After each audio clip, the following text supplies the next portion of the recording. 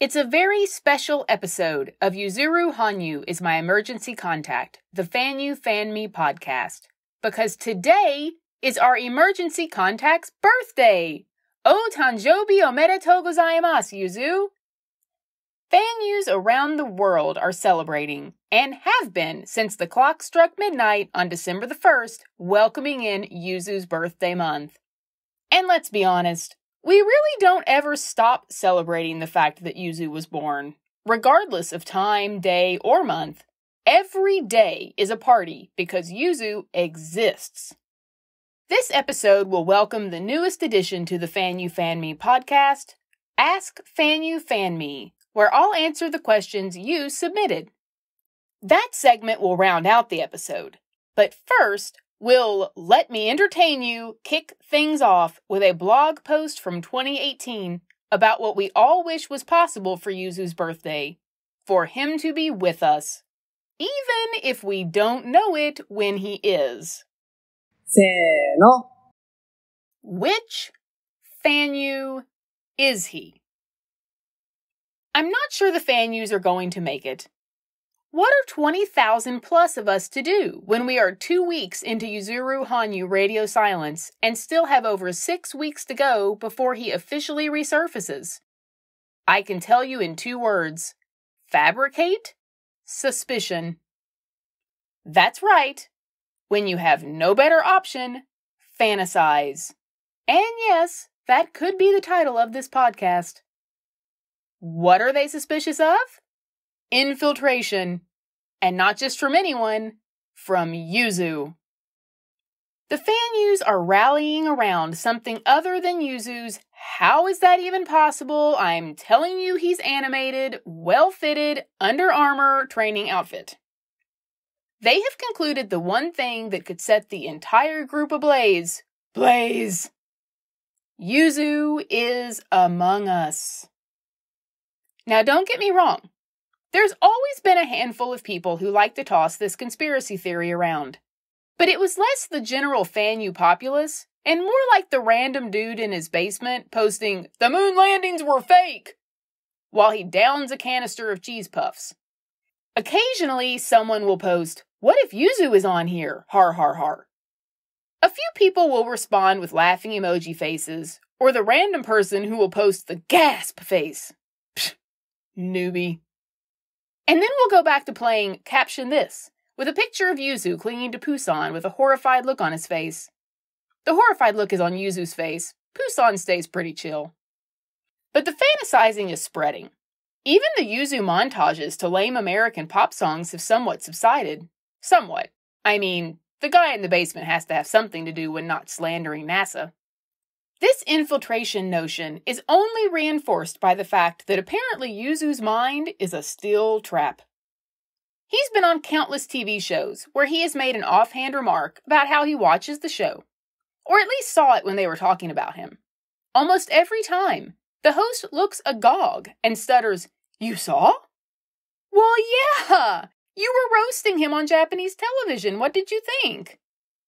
I feel the same way when it comes to some of us Fanyus. Some are starting to get really, really worked up over comments Yuzu has made which allude to his awareness of current Yuzu events, which they, for some reason, think he should be completely oblivious to. They have seen pictures of him with an iPhone, right? I mean, it's one of our favorites. They know he lives in the same dimension as us, right? I know that one's hard to believe. They do realize he is the Yuzu in the current Yuzu events, right? Shortly after the Sendai Victory Parade, a contest started on Twitter for the worst photo from the parade, or officially, and more aptly named, the Shittily Taken Photos of Hanyu Yuzuru Competition. Like most Yuzu contests, the prize was touted as self-satisfaction, bragging rights, momentary viral fame, or, my favorite prize due to its honesty, nothing. Almost 120,000 people lined the streets of Sendai to try to catch a glimpse of Yuzu on top of a truck. Yeah, a truck. It gave me anxiety. You can imagine the quality of some of those photos. Hence, the brilliant idea to reward with nothing, the worst photo. The best part about this contest was one of its alternate titles. If I get Yuzu's face in the picture, I lose. Twitter was filled with photos of the back of Yuzu's head, his leg from the knee down, a lone hand reaching longingly towards some trees. Winnie, are you in the forest? Can you get me off this truck? Or, my pick for creativity, the blurry photo of a street lamp and a tree. No Yuzu whatsoever. The caption? Yuzu's aura. But my point is not the contest. My point is that there was an interview where a reporter handed Yuzu an iPad, showing him photos and referencing the contest. When he replied something to the effect of, "Oh, I knew about this," the Fanyus lost their shite. He knows about the contest! OMG! Dying! Well, yeah. What do you think? He goes home and sticks his head in a bucket of sand? There's no way his hair would look that good if he did. Pantene isn't a miracle worker, and sand is forever. Even this could have been forgotten with another truly effective caption this game, or a photo of Yuzu's face created by a Fanyu out of rainbow Twizzlers to distract everyone. But then it happened. The GIF that broke the Yuzuru Hanyu International Fan Group. It shows Yuzu smiling his usual polite, endearing smile that causes a spike in the Japanese economy and cherry blossoms to bloom, both real and animated.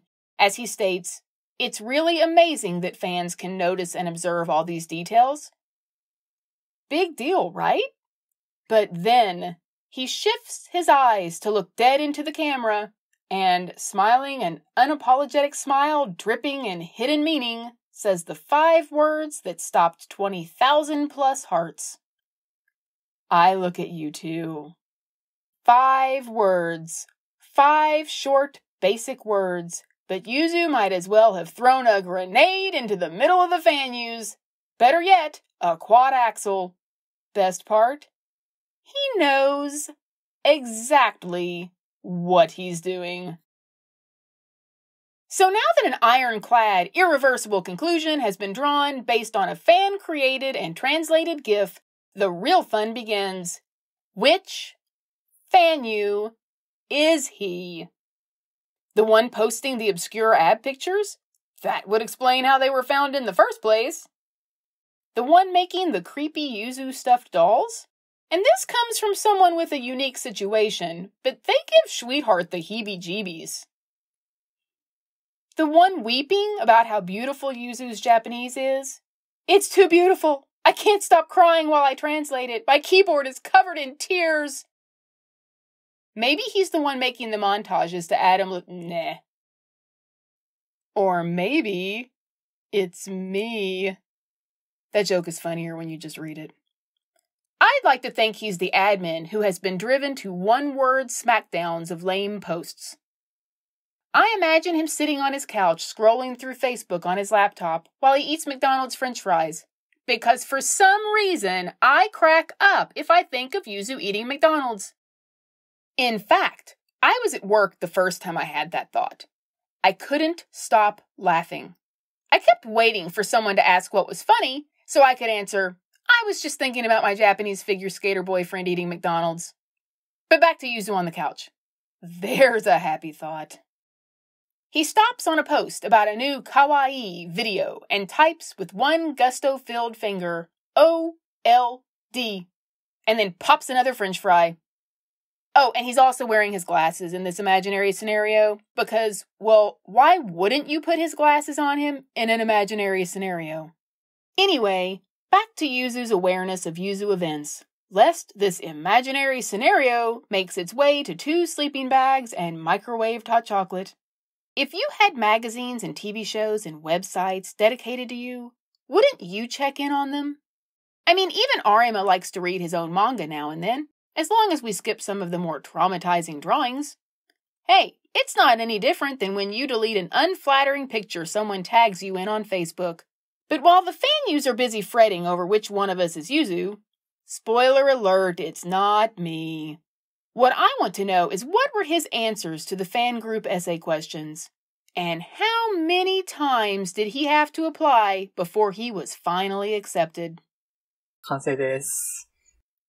While I realize it is highly unlikely that this information will ever come to light, I wish that someday long after Yuzu retires, which I hope won't be until about the year 2051, we will find out what his super secret social media handle was during his competitive years. Mainly, I think it's hilarious to picture all of us Yuzu content creators going back through every single thing we ever posted, trying to see if Winnie Axel 1207 liked any of them. Speaking of social media, this next segment was created out of my desire to celebrate Yuzu's birthday with the Fanyus. I wish we could all just gather around a Yuzu-themed birthday cake and chat. With Yuzu joining us, of course. This is a virtual version of that dream birthday party. For the past couple weeks, we opened up the Fanyu social media floor to Ask FanyuFanme. You submitted questions on Facebook, Twitter, Instagram, and email, and it was fascinating to see what you wanted to know. Here's my best attempt at answering your questions and pronouncing your Twitter and Instagram handles, gomenasai, in advance. We'll start with one of FanyuFanme's top fans, Sharon from Australia. You'll hear from Sharon a few times since she had several questions. Either that, or we have many fans in Australia named Sharon. Sharon asked on Facebook, I cannot listen to Blinding Lights still, nor watch it still. I have to know, am I the only one? Well, Sharon, I actually have the reverse problem. I can't seem to stop watching it. I'll also admit that there are some mornings when Blinding Lights is the only song that can get me out of bed to start the day. And that is simply because the thought of Yuzu's performance makes life a little more worth living. Who am I kidding? A lot more worth living. I'm sure you'll come around to being able to watch it again eventually. Until then, I hope you found something productive to do with that extra 18 minutes of your day you have not dedicated to watching Yonkai 10 Pixel's masterful edit. Hawk Monica asked on Twitter, I very much appreciate your blog. It makes me laugh out loud often. Why, thank you! How many authors are in your team? Here at what I like to call Hanyu HQ, there are several staff positions. We have a blogger, a podcaster, a visual artist, a social media manager, a photographer, a graphic artist, a Redbubble shop manager, and one shared administrative assistant. And all of those positions are held by one person, me. It may be a lot to juggle, but I always get the best parking spot.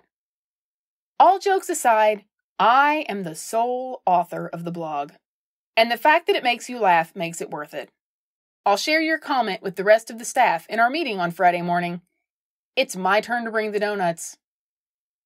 Nitazu asked on Instagram, in some pictures of the practice, Yuzu has a square something at the height of his heart. What could that be? I am certainly not an expert on this, but I have seen this question floating around the fan universe in the past. I believe it is some type of wearable technology that tracks his physical condition, be it a heart rate or respiratory monitor. Apparently, it is not uncommon for athletes, so don't panic. Trust me, I'd be perfectly content if Yuzu also practiced wrapped in bubble wrap. Though I'd like to think it is a tiny box in which he carries all the hopes and dreams of the Fanyus close to his heart. But we all know that would require a much, much bigger box, and he's got to get airborne. Speaking of boxes, Sharon from Australia asked, does anybody else have to compartmentalize their Yuzu watching? I cannot watch Worlds 2012 with cute R&J Yuzu and then next minute watch Blinding Lights. Those two humans are very different. I completely agree, Sharon. To be honest, I very rarely watch any pre-Sochi Yuzu for this very reason. Though I do make the occasional exception for 2012 R&J because I'll take every minute of that program I can find. It helps if I remind myself that I also would have been significantly younger in 2012 myself, so it's a little less weird. a little. But if we're talking way back Yuzu, I do have to say that there is a special place in my heart for Sing Sing Sing Yuzu. I want a reboot of that costume. I'm pretty sure I need an adult Yuzu skating in suspenders and a striped necktie. With LGC hair, of course. Pam from America asked a couple of the hardest questions. She wants to know what FanyuFanme thinks is the funniest Yuzu moment, and also what is the most heart-wrenching Yuzu moment. Much like Blinding Lights, I have not been able to stop thinking about these questions. It changes depending on my mood, but I'll start with the most heart-wrenching so we can follow it up with happy Yuzu thoughts. The first one that pops into my mind is the video of Yuzu from Ross Telecom 2018, when he was getting ready for the medal ceremony and was practicing hopping onto a folding chair using his crutches to make sure he would be able to get on the podium. Gets me every time. Particular even in pain. That's our Yuzu. I'd also have to say every second of his Romeo and Juliet 1.0 skate and Continues with Wings. I didn't need the jumps, Yuzu. You emoted that at +5 GOE. And then, just to narrow it down, every single photo or video where the angle is such that Yuzu is looking up at the camera. You know, that's probably only about 120,000 times, give or take a photo. But it's just those big, innocent Yuzu eyes. And we better move on, or we'll end up in the same place as Sharon when she thinks about Blinding Lights. Some of my favorite funny Yuzu moments are the incredibly subtle things that make Yuzu Yuzu. The look on Yuzu's face in the interview where Charlie White tells Yuzu, "You're very capable." Charlie, you use the word capable to describe a copy machine, not the greatest figure skater of all time. Might I add, this was the interview prior to Yuzu's Hope and Legacy masterpiece at Worlds 2017, so thanks for lighting that fire, Charlie. Yuzu's complete transparency of admitting to Nobu that he sometimes puts on his Olympic medals and wears them around the house for no reason.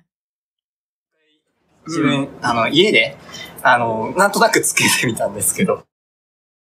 His tortured reaction in his post-Worlds 2019 interview when he's reminded that he thought his Origin 1.0 costume would have looked best with a gold medal. なんで？いやー、銀だったな。いや、それはまあね。えぐられた。And of course, the ever-popular giggle fest at Shoma trying to get on that stool. ですよ。大丈夫ですか？相当探しに来てる。高いしてあげましょうか？大丈夫です。The way he completely unravels in that moment just sends me every single time. But ask me tomorrow and I'll have a totally new list. I'm sure the moment this podcast is recorded, I'll remember other favorites. Sharon from Australia wonders if Yuzu feels like a rock star when he struts down the concourse on the way to perform in a competition and then hears thousands of cheers as he enters the venue. I love this question because it reminds me of more favorite Yuzu moments. One, the interview where he claims he has bad posture. Yuzu. If someone with bad posture tried to walk down those concourses in ice skates, they would end up flat on their faces, much less look like they should be on a runway in Milan. The other moment is very near to my heart. I was in the audience at the 2019 Autumn Classic when Yuzu took off his jacket and revealed his Origin 2.0 costume. I wear this as a Fanyu badge of honor.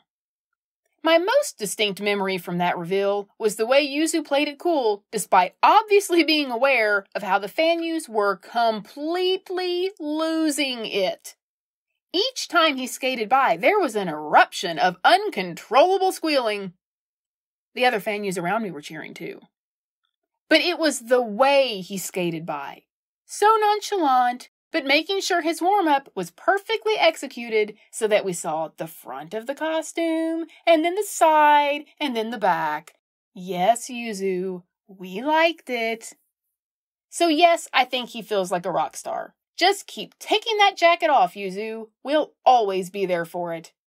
Speaking of costumes, we had several people inquire about what FanyuFanme thinks happens to Yuzu's costumes, medals, souvenirs, framed pieces of paper declaring him the owner of Japan, etc.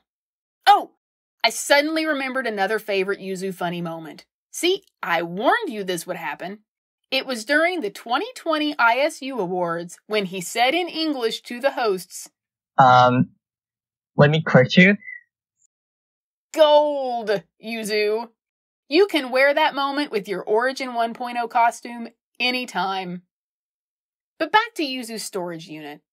I've actually wondered this myself. I imagine in much the same way we store things based on their value to us, Yuzu stores his costumes and memorabilia. Seimei, especially the Pyeongchang version, Nota Stellata, and Haru Yokoi are carefully stored in a place of honor, probably somewhere near his earphone collection. But while the Origin 2.0 costume is out touring the world, sans Hanyu-san, I worry about where the Wings of Words' infamous Butterwings costume has ended up. Is it in a box in the garage with the original trash bag pants from his early exhibition days? And is there one box that is simply labeled Yuzu's Team Jackets with Japan written on the butt? And if Yuzu sometimes just wears his gold medals around the house, might we hope he sometimes does the same with the purple pants of sin? Or Masquerade? I'd like to imagine him sitting on the floor playing a video game while wearing his Etude in D-sharp minor costume from 2011-2012 because dang, that costume did something different for me on 2018 Yuzu. But I bet the blue velvet glove would throw off his gaming. And I wonder at what point his mom gave up on keeping a scrapbook.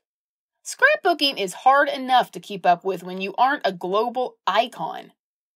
I suddenly feel compelled to ship a box of double-stick tape to Ice Rink Sendai. Attention, Yuzuru no Okazan. Sitlin Bik Mutfagi asked on Instagram. He went to many countries for the competitions. If he wanted to go on vacation, which country or city would it be? My first thought was that he would want to visit an earphone museum. But upon Googling that, I discovered there doesn't really appear to be one. And thus, we now know Yuzu's next career goal once he retires from figure skating. He could probably just start selling tickets to give tours of his collection. Though I'm sure it wouldn't be only earphone aficionados buying those tickets. Turns out earphones were invented in 1910 in a kitchen in Utah, by the way. Not real high on the sightseeing list. There is, however, a Winnie the Pooh museum in Sussex. And the more I looked at their website, the more convinced I am that Yuzu must go there. You can take a walk through the 100-acre wood, visit the Pooh-seum and gift shop. Don't panic, Pooh-san. And there's a tea room where you can get toast shaped like your favorite bear along with a pot of honey or jam. They even have 5 different kinds of hot chocolate. I mean, come on. Who doesn't want to think of Yuzu and Pooh-san sharing bear-shaped toast and a pot of honey in a cottage next to the 100-acre wood? But these are just my suggestions for where I think Yuzu would like to vacation. To find out for sure, I'll have to ask him over dinner tonight. Winnie Axel 1207 from Sendai asked via email, which anime theme song would the Fanyus most like to see me skate to? Which Fanyu is this again? And we're out of time for this special Yuzu birthday episode of the FanyuFanme Podcast. But Yuzu, Winnie Axel 1207, the answer is Catharsis from Tokyo Ghoul. I hope you enjoyed the virtual birthday party, and I hope you found some real cake with strawberries, or bear-shaped toast, to celebrate Yuzu's day. Thank you to everyone who sent in questions, and feel free to keep them coming. If there are enough, we'll have a chat around some virtual gyoza for another episode. Until next time, say it with me. Happy birthday to you, Yuzuru Hanyu. Thank you for existing. The FanyuFanme Podcast is a Back to the Forest production. Back to the forest?